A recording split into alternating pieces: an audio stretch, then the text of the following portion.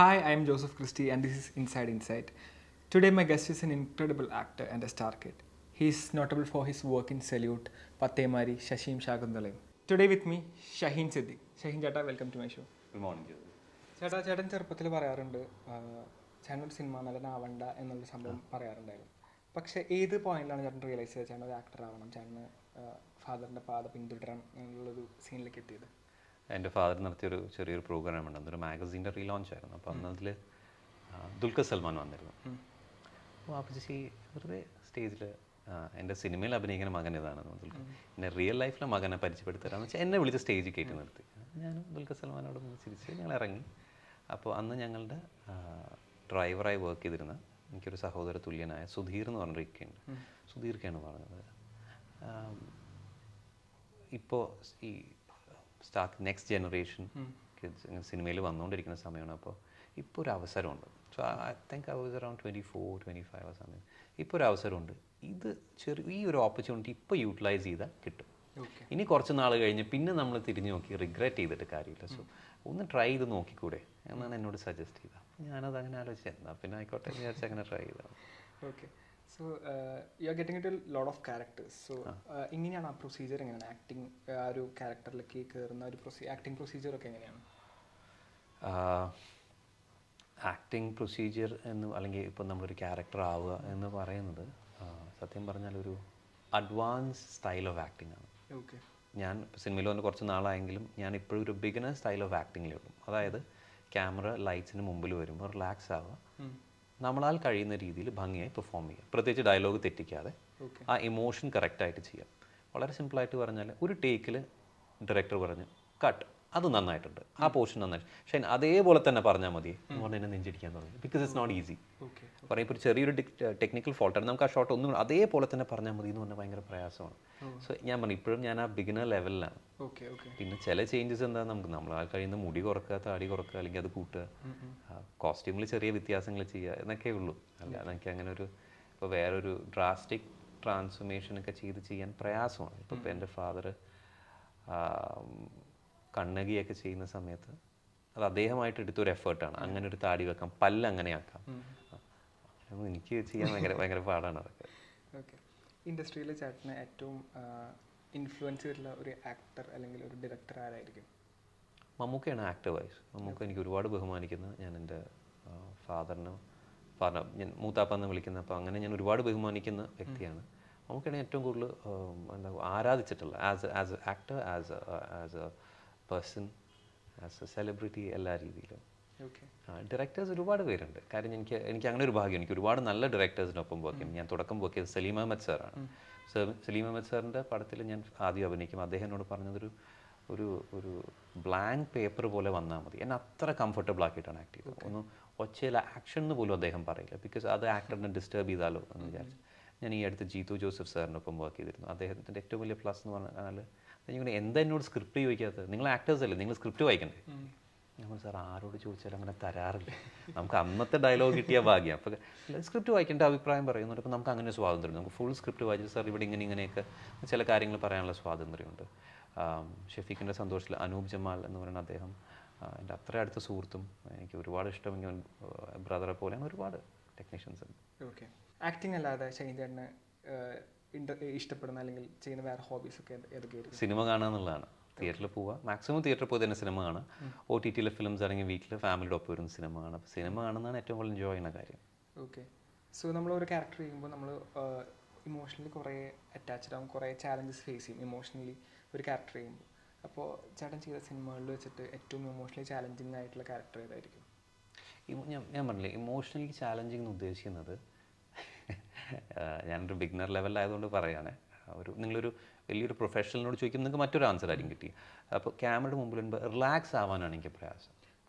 നമ്മൾ റിലാക്സ് ആയാൽ മാത്രമേ നമ്മുടെ ഇമോഷൻ പ്രോപ്പറായിട്ട് പുറത്ത് വരുള്ളൂ. അപ്പോൾ നമ്മൾ എന്ത് ഇമോഷനാണോ കാണാൻ ആഗ്രഹിക്കുക അത് പുറത്ത് വരണമെങ്കിൽ പോലും നമ്മുടെ ബോഡി ഒന്ന് റിലാക്സ്ഡ് ആവണം. അവിടെയാണ് ഏറ്റവും പ്രയാസം വരുന്നത്. എവിടെയൊക്കെ റിജിഡ് ആവുക, എവിടെയൊക്കെ ടൈറ്റ് ആവുന്ന ഒരു ഇഷ്യൂ, വലിയ പ്രയാസമാണത്. അത് ഞാൻ വാപ്പിച്ചെടുത്ത് ചോദിക്കും, വാപ്പിച്ചിട്ടുണ്ട് എൻ്റെ എക്സ്പീരിയൻസ് അത്രയുണ്ട്.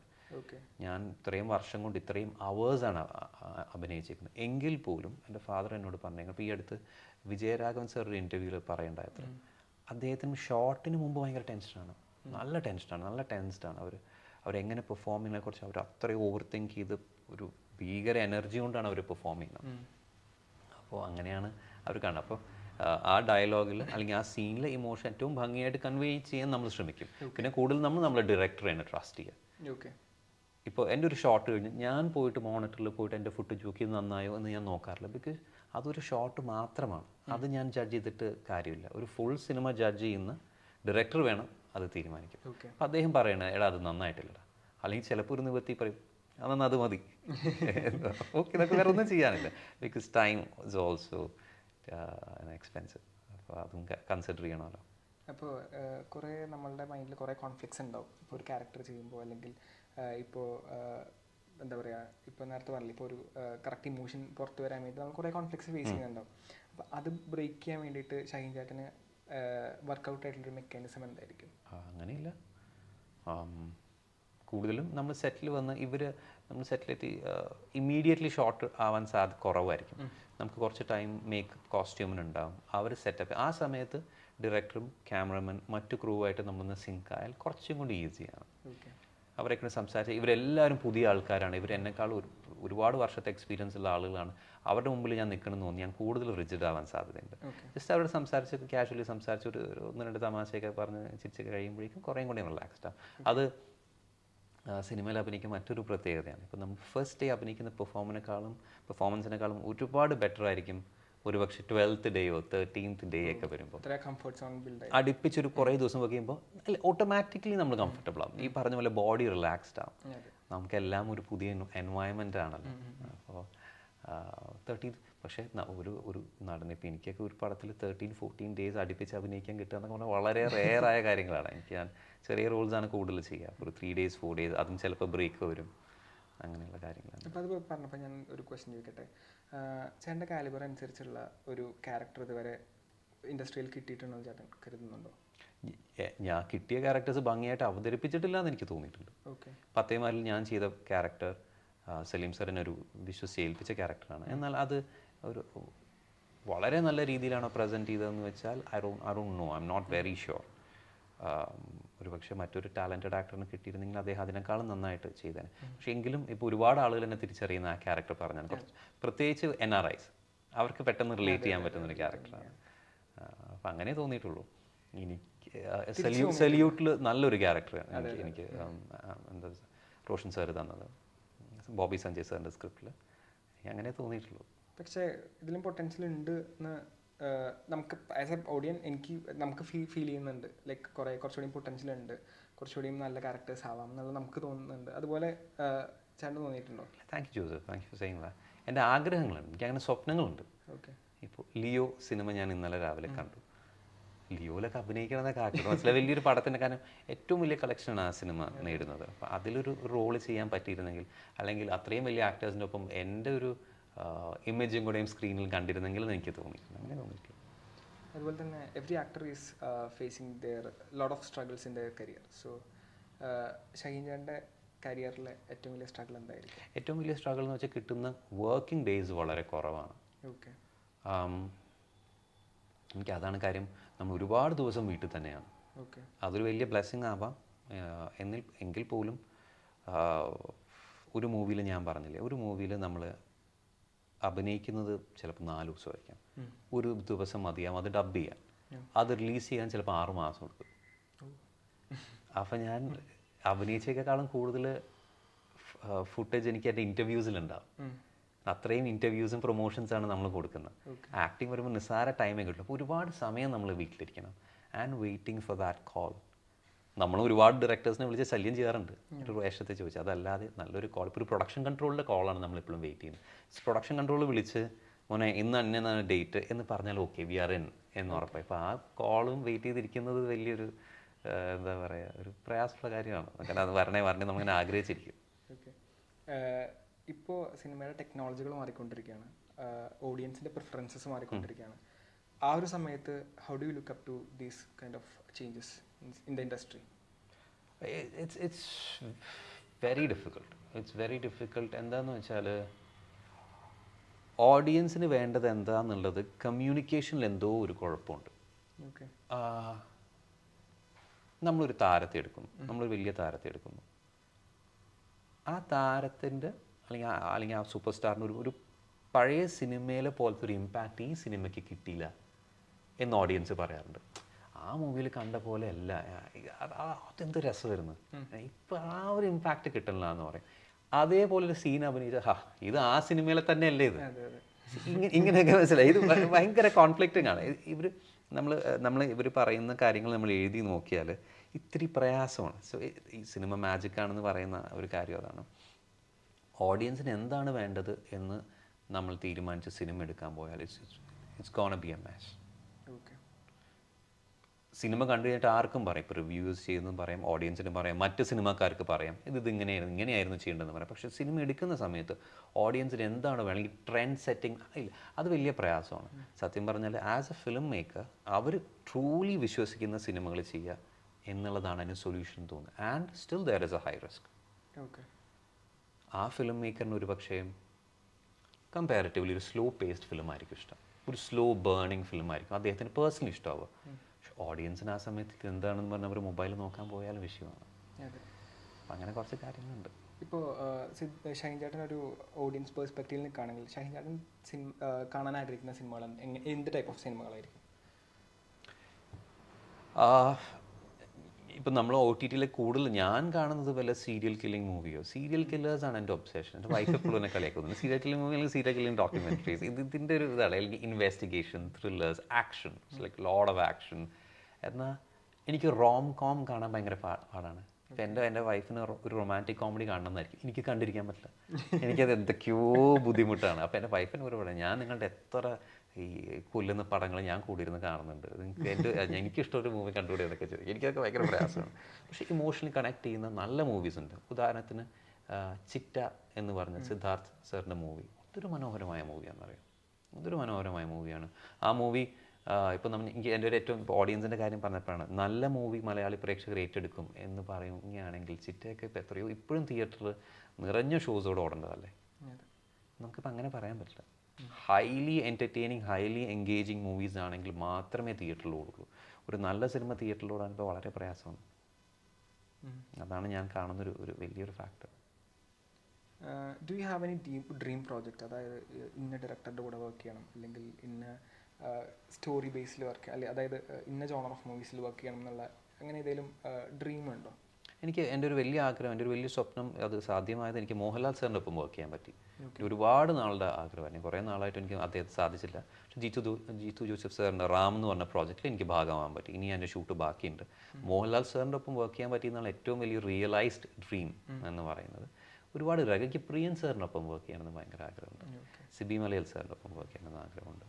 ഇപ്പോൾ ലേറ്റസ്റ്റ് ജനറേഷനിൽ ഒരുപാട് ഡയറക്ടേഴ്സ് ഉണ്ട്, അവരുടെയൊക്കെ ഒപ്പം വർക്ക് ചെയ്താൽ കൊള്ളാമെന്നുണ്ട്. ഇപ്പം ഖാലിദ് റഹ്മാൻ പോലുള്ളൊരു ഡയറക്ടറോ, അല്ലെങ്കിൽ ഇപ്പോൾ നൗഫൽ അബ്ദുള്ള എന്ന് പറഞ്ഞ എഡിറ്റർ ഉണ്ട്, അദ്ദേഹം ഒരു പുതിയ മൂവി ചെയ്യാൻ പോകുന്നുണ്ട്. I am very excited for that project.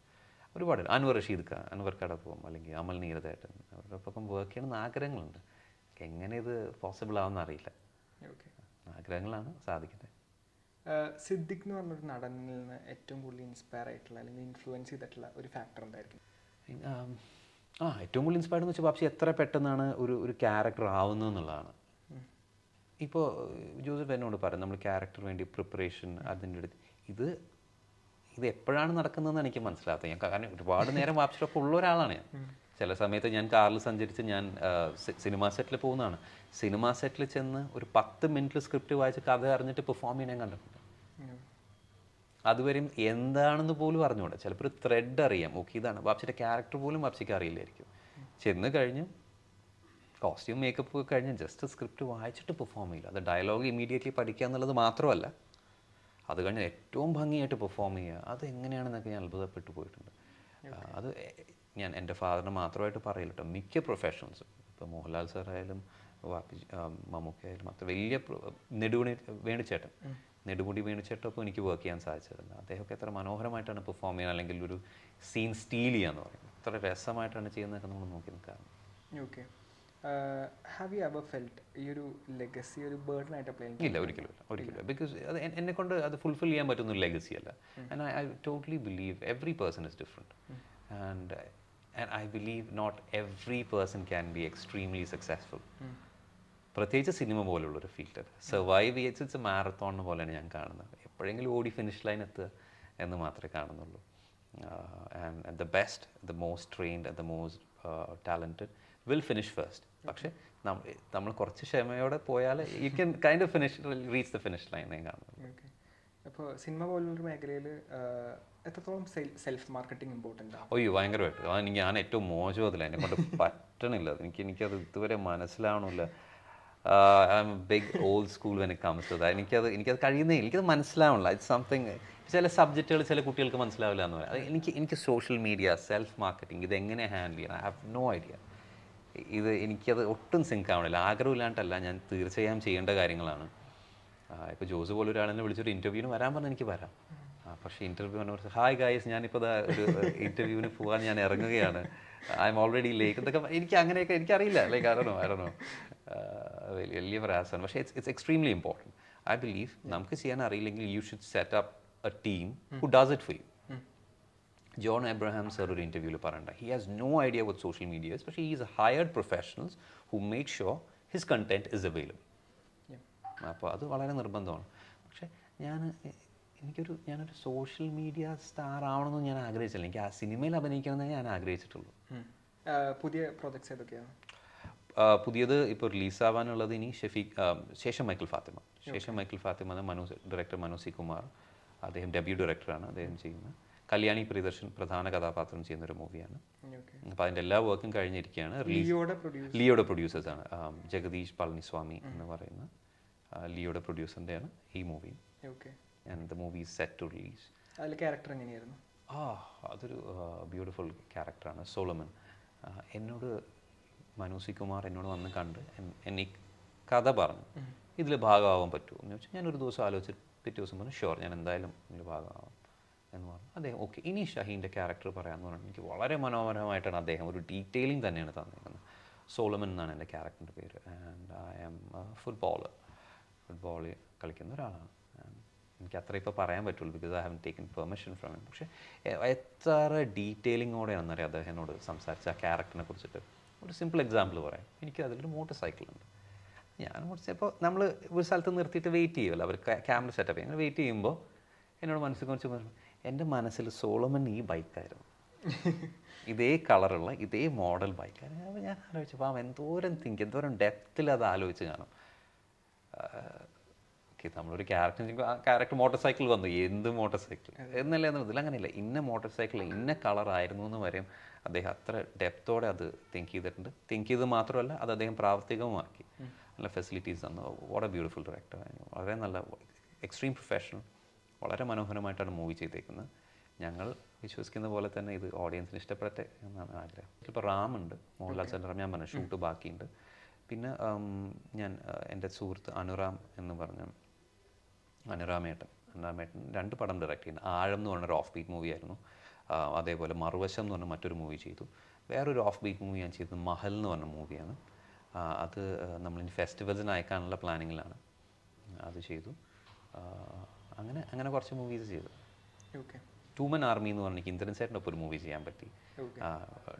Legendary director നിസാർക്കാണ് 3 Man Army എന്ന് പറഞ്ഞ മൂവി ചെയ്തത്. 3 Man Armyയുടെ ഡയറക്ടർ നിസാർക്ക് ചെയ്ത് 2 Man Armyയിലും എനിക്ക് അഭിനയിക്കാൻ പറ്റി. Okay.